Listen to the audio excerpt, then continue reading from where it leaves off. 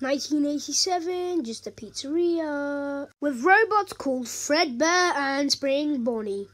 There's this boy's birthday, and this little boy goes to his father's diner. This little boy cries a lot, a lot. Then Fredbear gets his lunch.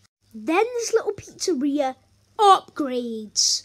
Upgrade. Fredbear spills some paint on him. Then William Afton is like, yes, maybe I should change his name. So his name is no longer Fredbear, but it's now Freddy Fazbear. You see, Spring Bonnie spills some paint on him as well. Now William Afton's like, Bonnie. Then he builds a chicken and a fox. But guess what he notices? These things aren't going to work without children. So William is like, here, get in these things. They're like Iron Man. They all get in and pew pew. Then he's like, you know what? I might join them. Then he puts a Spring Bonnie suit on him. Then he cries with joy with his creation. Oh no, that kind of hurts, but that's not meant to happen. 30 years later, he comes back all green.